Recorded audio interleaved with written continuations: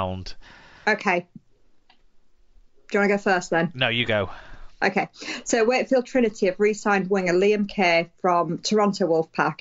Kay has joined Trinity on loan for the rest of the 2020 campaign and has agreed a contract with them for the 2021 and 2022 seasons.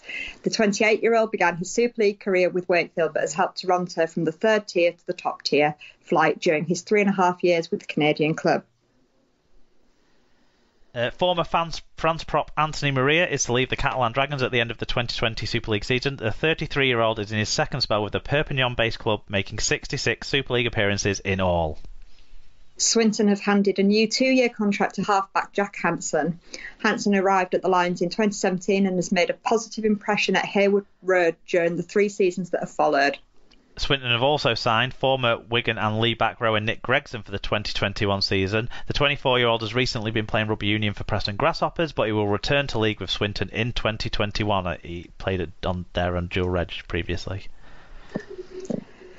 Toulouse Olympique have confirmed that winger Paul Marcon has agreed a new 2-year contract extension with the club with the option of a third. The 25-year-old French international made his debut for Toulouse in 2017. An example of an area that must be a growth participation area. Wigan Warriors women confirmed the signing of former Bath Rugby Union Player of the Year Anna Marie Davies. Davies is a current member of the Team GB Teachers Women's squad and scored a hat-trick in her second ever game of Rugby League. Good signing.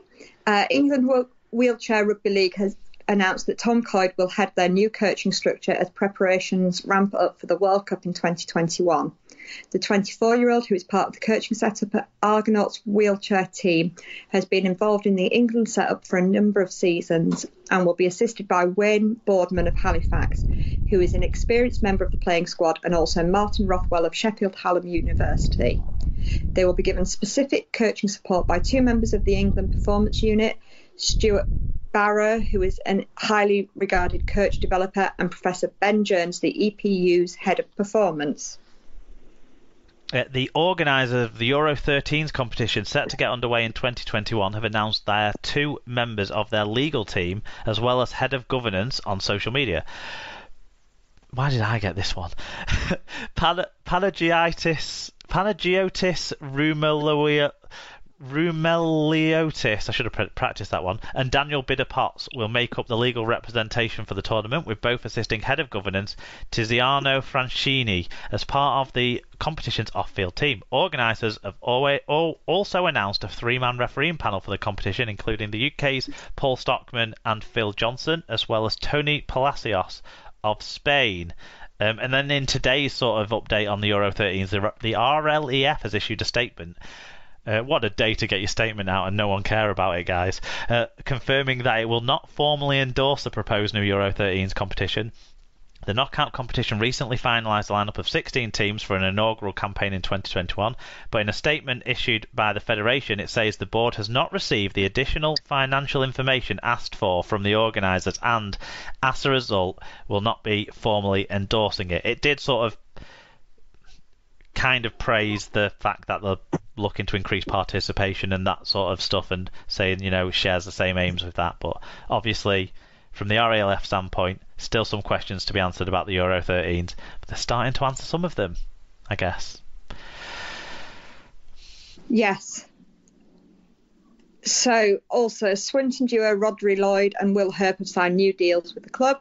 Lions captain Lloyd has signed a 2-year deal with Swinton. The centre or back rower has earned 18 caps for Wales, and back rower Hope has signed a 1-year deal with the Lions for the 2021 campaign, and he's earned 9 caps for Ireland. Finally, Brett Ferris has signed a 1-year contract extension with not Super League bound Featherstone, keeping him at the club at least until the end of 2021. The 34-year-old back rower joined the Rovers ahead of the 2020 season and made 6 appearances for the club before the championship season was shut down due to the coronavirus pandemic. So yeah, that's the news this week. Done on the fly a bit. I think we should be proud of ourselves there, Sarah, for how we've put that all together. The most newsy show ever. We're now going to move on to, and forgive us if we skip through these a bit, the NRL match reviews.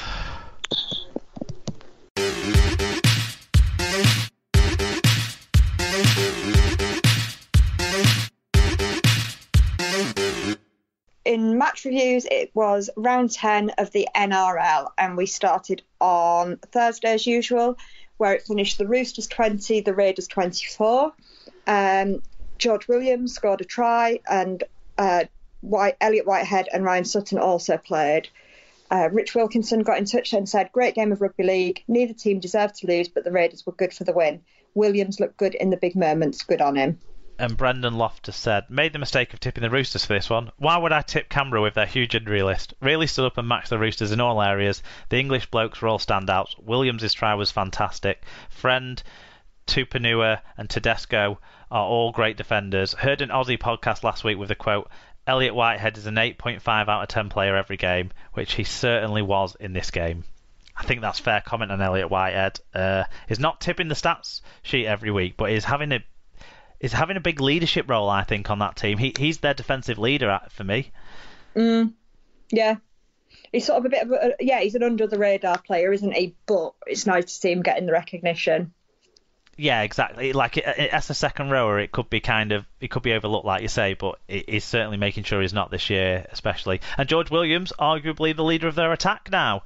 He was probably the better of the two of him and Jack Whiten in this game, and both of them showed a bit more control of the game. But Williams, with Hodgson out, took control of the game, I thought, and had a big role in it. And yeah, great resilience from the Raiders to come back against the Roosters when they have got so many injury problems. They've still got a pretty formidable side, and this was a much better performance than we've been seeing recently. I think Joseph Tapine had his best game of the season so far for the Raiders as well. Finding his offloading game was a huge part of them getting the Roosters on the back foot. So well done to the Raiders. Yeah, it finished Storm 42, Titans 6. This was the game that I saw some of. And again, there's not really a lot to say other than the Storm ran through the Titans. I mean, Holbrook's got a huge job on there. What do you think his biggest starting point job is? What does he need to fix most? Defence. Tackling. Yeah. But there's just so much to work on. I think he has to address the squad as well. They're just not... I mean, every week, players I've never heard of. What about... it didn't get much better for Queensland, did it, in the next game? It finished West Tigers 48, Broncos 0. Rich Wilkinson said, Tigers were amazing tonight. Billy Walters take a bow. Grant is world class already, and that is scary. However, the Bronx are fucking shit. Wow. And Soap Opera for Men said, Boyd equals shit.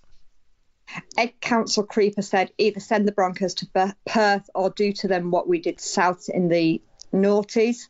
Embarrassment to the league they are. I'm sure there's a tongue in the cheek there, but they're having a bit of a rough time of it, aren't they? Tom Andrews said, lacks defence, countless errors, lack of direction. Hits too close to home this. P.S. Has anyone ever brought up the fact that Benji looks like Danny Maguire's Aussie brother? I don't think anybody has ever brought that up, Tom. I mean, I want it to be quick through this segment, but I'm going to have to get a picture of Benji Marshall up now to see what he's on about. No one's brought it up because it's not true. Alan Walker said, well, the night he was born, Lord I swear, the moon turned... Oh, it's another song. Right. Well, the night he was born, Lord I swear, the moon turned fire red. The night he was born, Lord I swear, the moon turned fire red. His poor mother cried out, and the old gypsy was right. She said, Benji Marshall shagged the Broncos inside out at Leichhardt in the rain. I don't know. I didn't watch this game, but I was going to watch it, and then I thought, what's the point? Herbie didn't play, and the West Tigers absolutely romped it, so well done to them. It finished Dragons 28, Bulldogs 22, Luke Thompson with 127 metres. Yeah, and I mean, Dean Pay left the Bulldogs, didn't he, last week? And the new coach came in, the Greek coach, and basically he's going to be watching this game thinking, how did they find a fucking new way to lose a game? Because the Bulldogs were pretty much on top for most of the middle of it, from the first 10 minutes after that stage, they were the better side, and Luke Thompson was a big part of that, playing big minutes again. But a few mess ups at the end from the Bulldogs, the Dragons took full advantage, and the game sealing try. I don't know if you've seen this, Sarah. A long cutout pass that went through the centre's hands, hit his knees, bounced forward, basically into the hands of one of the Dragons players, who then had a free run all the way through. I did see that. Yes. Yeah, just a new way to lose a game for the Bulldogs. It's not. I think it was better from them this week. There was, they were in the game, but that was mostly through the Dragons making tons and tons of errors. But then when the errors turned, was at the wrong time, right in the last 5 minutes. Yes.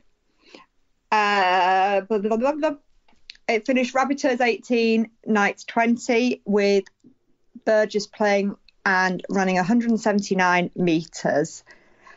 Lee Whitnell got in touch and said for almost 70 minutes Newcastle were well on top and the Bunnies looked hopeless, but then they threw caution to the wind, finally unleashing 2018 vintage Damien Cook, and in the end they were a Tom Burgess drop ball away from winning. Burgess's hard running had been a factor in the late surge too, but Dick Fingers are fitted as standard unfortunately.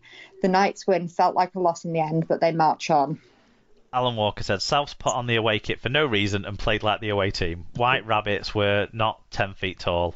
Would have looked much worse if Ponga could have kicked the extras. You can strike the Bunnies for the grand final now. The Knights too? Yeah, this was a game that was dominated by the Knights, and they missed three kicks at goal that would have made the game dead at the 60 sort of minute mark. I don't know if you saw any of this, Sarah, but the Rabbitohs staged a really exciting comeback and very nearly got back into this. Tom Burgess had one try ruled out correctly, but unfortunately it sort of got very close to the line, and in reaching out to score the ball, kind of juggled it a little bit, and it kind of brushed the opposition player before he regathered to put it down, and the put down was a little bit 50-50. I think if the only issue was the put down issue, it probably would have been a try, but the earlier little spillage, unfortunate. And then he had a ball stripped from him from the kickoff of the try that was scored shortly after that anyway, and he had the ball stripped from him, but no camera angle could conclusively prove it was a strip, and the referee gave it as a knock on, but it was definitely a strip. I feel sorry for Tom Burgess, who was fantastic in the second half of this game. A big part of why the Rabbitohs nearly came back, but the Knights show that they can beat other good sides. Yep.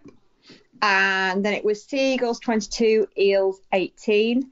And David Hunter said, this is what happens when you rest, in quote marks, players and underestimate your opposition. Manly were tough, but a switched-on Eels team puts on a big score. Inexperienced halves not identifying a player that can't tackle was the final determining factor. And Alan Walker said, high-flying Eels breeze into Brookie to face a bashed-up and beaten Manly. Put your mortgage on them. The more you play, the more you win. Then to pow. A fired-up Seagulls blast the Eels out of the water and pissed all over them. DCE even went in like he had spiders all over him. They tried to come back, but too little too late. Is it a blip or have the wheels come off the Eels? Great result for turboless Manly. Yeah, I mean, Manly seem to remember within them somewhere some sort of fight for this grudge game. It's somehow they hate each other, I think, because they came into the competition at the same time. I don't know.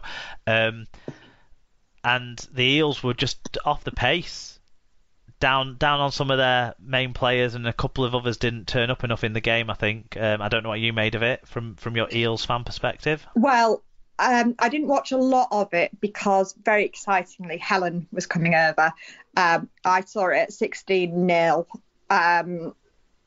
when the referee initially had given a knock-on and a line drop-out to Manly, and then changed it to probably the right decision and being a knock-on against the Eels over the line.